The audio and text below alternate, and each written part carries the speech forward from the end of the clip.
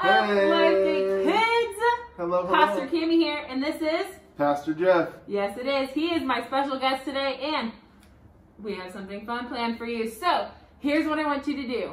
Get that Bible, like always, go grab it, because we are going to read out of Romans today, and then also listen to what is going on, because we have a song for you to sing. So much fun. So, are you guys ready? Okay, here we go. Pastor Jeff, are you ready? I am so ready. He's ready. So, first, we're going to read out of Romans, and then I'll tell you what's going on. So, Romans 12:4-5 says this: "For just as each of us has one body with many members, and these members do not all have the same function, so in Christ we, though many, form one body, and each member belongs to all the others." So what that is saying is, we have bodies, don't we? We have bodies, yeah. And we have arms, and we have legs, and fingers, and toes, and everything, and they don't all work the same, do they? They don't. Can your arm do what your leg can do? Not quite. Can your big toe do what your eye can do? not so much. I don't think so either. So what Romans is telling us is that just as we are one person, we get to come together as one for Jesus in the church, and we get to do a lot of fun things because each one of us is made uniquely with different strengths and skills. So, Pastor Jeff is pretty tall. Are you pretty tall? I'm pretty tall. Stand up, give the people a look.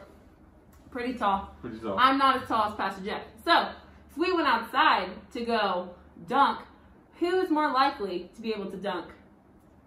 Me, obviously. No, Pastor Jeff, because he's taller.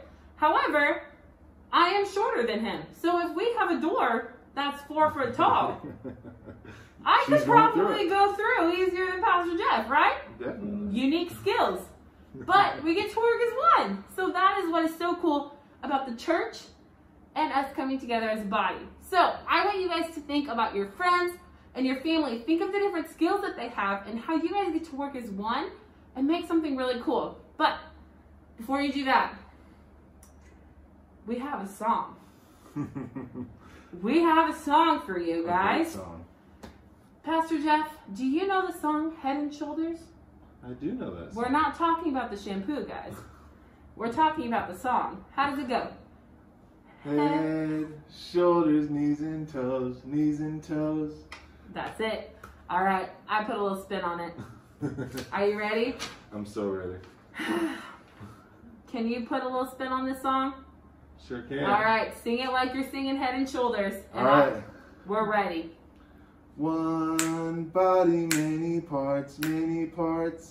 One body, many parts, many parts. All together is more fun. Made by God to work as one, work as one. That was amazing. I really felt that song. I It felt was good. it too. It was good. All right, guys, that's the song. That's the verse. Get your parents to join with you. Come up with different ways of singing that song.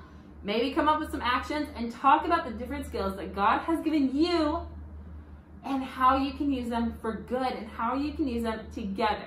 So you go do that. We would love to hear what you come up with, and we'll see you next Tuesday. We'll see you. Bye, guys. See you later.